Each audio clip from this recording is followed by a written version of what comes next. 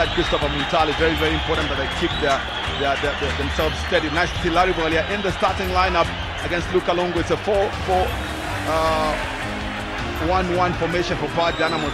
Very, very interesting one that. But Larry just behind Luka Lungu, who has been on song where goals are concerned for them. On the top scorers charts, really Power seems to be spreading the goals, so that really not. That may come owing to the experience of Nkana.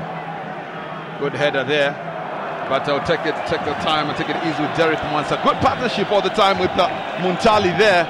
Muntali has been on period the way he comes off an interview. He's very, very positive all the time. And now Walter again twisting and turning his man. It's got to be a corner. He's hoping for one, but it doesn't go. Who have really had an easy game now. Jimmy Njovu now again, just quickly Nkana that.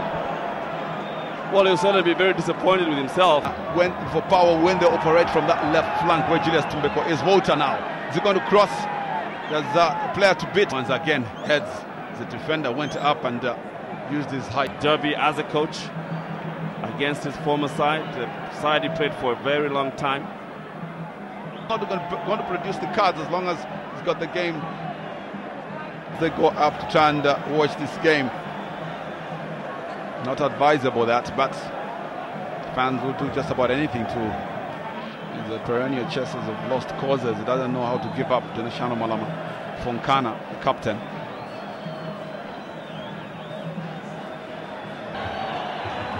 Very hard work at this for Nkana. Someone that takes the throw in, and now they'll take their time here. I think it's Derick Mwansa here who will not be very much in a hurry, because they are changed the tempo for Power. Well, it certainly has. It's an effective. Coming from the deep to Walter, to Danashano, still overlapping, Buccaneering forward, inside an opportunity, but Mwansa clears that.